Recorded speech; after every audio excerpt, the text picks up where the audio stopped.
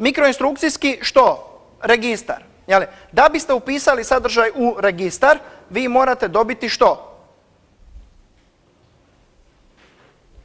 Bistabil da bi primio ulazni signal mora što?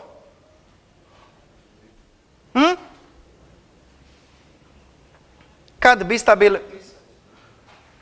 Vi imate kod bistabila, no, da uzmem ja pisalo, ajde razmišljajte malo. Imate bistabil, ne? Ako vi dovedete signal na ulaz bistabila, vi uvijek zapravo dovodite signal na ulaz bistabila, manje više. Znači to je bistabil. Neka je to D bistabil. Sad tu je došao signal, ovo je izlaz Q. I sad recimo bistabil je u stanju 0, ne? On drži tu 0. I sad ja ovdje postavim 1. Kad će meni bistabil ovdje prebaciti ovu jedinicu? Tako je, znači signal vremenskog vođenja tu mora napraviti ili ovo, zavisi sad u svakom slučaju na šta okidaju bistabili. Bistabili okidaju uglavnom na brid, neki na uzlazni, neki na silazni, manje više je sve jedno. Ili će okiniti na uzlazni brid, ili će okiniti na silazni brid, zapravo je manje više sve jedno.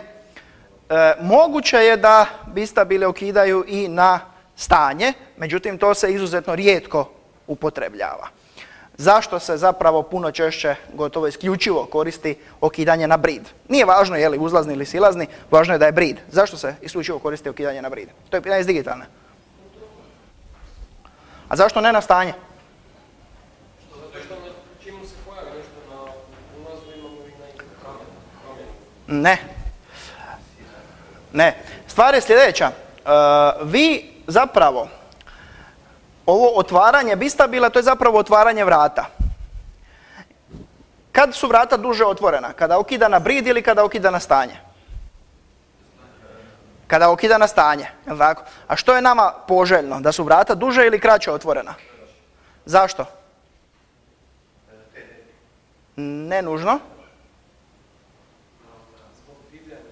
Tako je, zbog smetnje. Zbog smetnje, jeli? Znači mi umanjujemo utjecaj smetnji ako držimo vrata kraće otvorena. Jel? Jer ovdje imate vjerojatnost da vam smetnja promijeni stanje kroz cijelo ovo tu vrijeme. A ovdje vam utjecaj smetnje može biti samo tu. Jel? Pa sad ako baš nemate sreće da vam smetnja uleti u trenutku ovoga tu porasta signala ili pada signala, onda nemate sreće. Mislim, uređaj onako mora biti dobro oklopljen, zaštićen od smetnji i tako dalje, ali u principu uvijek treba računati s time da je puno bolja situacija da smanjite mogućnost utjecaja smetnji, to je s jedne strane, a s druge strane isto tako vi ovdje nakon što ste preslikali ovaj ulaz u bistabil, vi ovdje možete ovu vrijednost mijenjati puno brže. Puno ste prije slobodni mijenjati ulaznu vrijednost ako se okidate na brid nego na stanje. Ja. Kužite? Ok. Znači, to je čisto pričica iz digitalne. Ja. Znači, potreban vam je signal vremenskog vođenja. Potreban je nekakav brid koji će aktivirati registar. Prema tome, ako ja imam registar A, odnosno ovaj gore smo zvali registar H, ovaj dole smo zvali F. Jel? Znači, ako imam registar H, da bih ja upisao ono što dolazi iz instrukcijskog dekodera, ja moram dovesti nekakav clock na registar H, na mikroprogramski adresni registar, jel tako? Ovo je znači moj instrukcijski dekoder, ovo je mikroprogramski, ovo nije mikroprocesorski, nego mikroprogramski adresni registar, ovo je ta moja memorija, ovo je mikroinstrukcijski registar, jel tako? I meni će instrukcijski dekoder dat neku adresu, jel tako? On će generirati neku adresu, meni će se tu pojaviti nekakva adresa. Ali da bi se ta adresa upisala u ovaj tu registar, ja moram imati neki signal vremenskog vođenja, jel tako? Znači ja tu moram imati nekakav signal vremenskog vođenja, jel? Recimo da je to sve radi na uzlazni brid.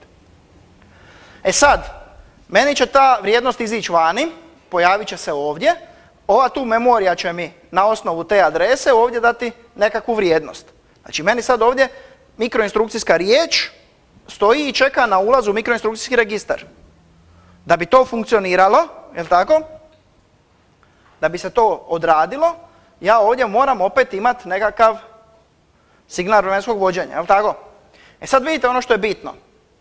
Da li taj signal vremenskog vođenja treba okinuti u istom trenutku? Naravno da ne. Jel? Znači on mora okinuti kad? Prije ili kasnije? Naravno, kasnije, jel tako? Neko kašnjenje je prošlo dok se to tu dogodilo, jel tako? To vam je, znači vidite, ovo vam je ta jedna faza, ovo vam je već druga faza, jel tako? Znači ovo je druga faza.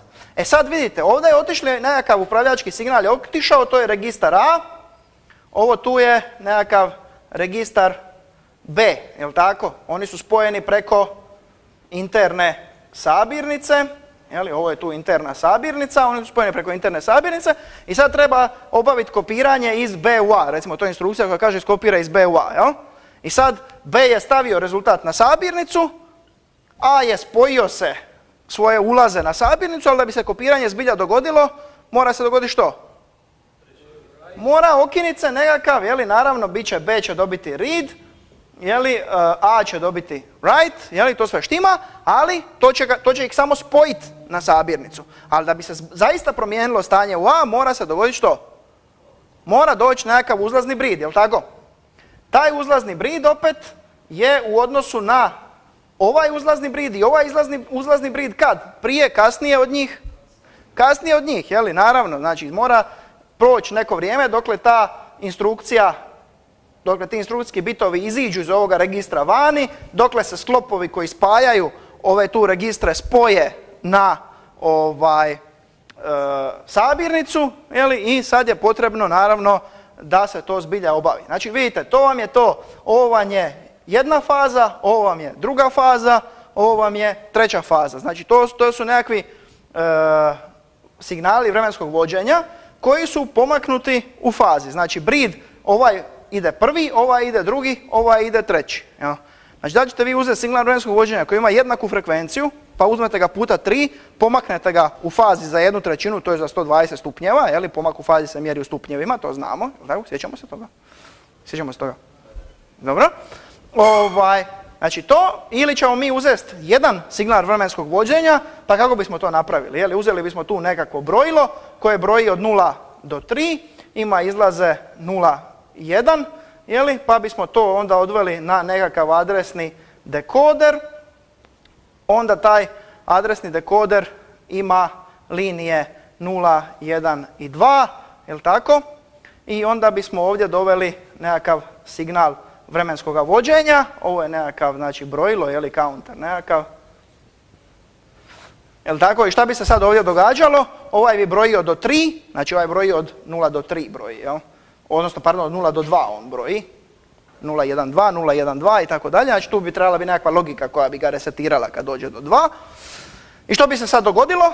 Dogodilo bi se da bi, znači, ovdje skočila jedinica, pa bi onda ovdje skočila jedinica, pa bi onda ovdje skočila jedinica, jeli, koja bi trajala sve dotle dokle se ovaj tu ne bi promijenio. Ja? Pa na taj način dobijete opet pomak u fazi i onda ovu nulu tu spojite ovdje, ovu jedinicu spojite ovdje, ovu dvojku spojite na sve ostale registre po mikroprocesoru i na taj način dobijete opet nekako generiranje tog signala koji ima nekakav svoj, signal vremenskog vođenja koji ima nekakav svoj slijed i odnosi se na različite faze u izvođenju određene strojne instrukcije.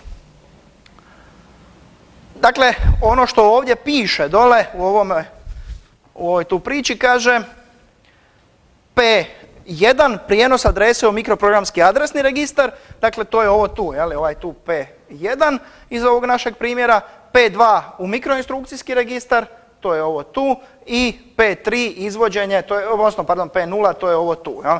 Znači, ovo je onako ciklički, znači odakle god, kojega god od ovih tu uzmete kao prvoga, sasvim je svejedno, jer sva se ponavlja ciklički dokle god mikroprocesor radi.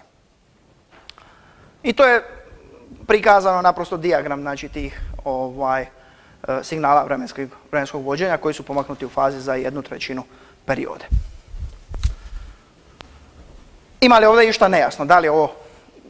Mislim da tu nema neke velike filozofije, ali ako ima neko pitanje, samo vi recite. Evo, ono što sam vam već napomenuo, kolega, mikroprogramska memorija u većini slučajeva skrivena od korisnika, mada ponekad može biti dostupna korisniku. Tada govorimo o mikroprogramirljivim mikroprocesorima, na primjer većina bit slice procesori. Bit slice procesori danas više nisu tako moderni, ne nose se tako, da kažem, ove sezone se nose drugačiji procesori. u osnovi kaže nije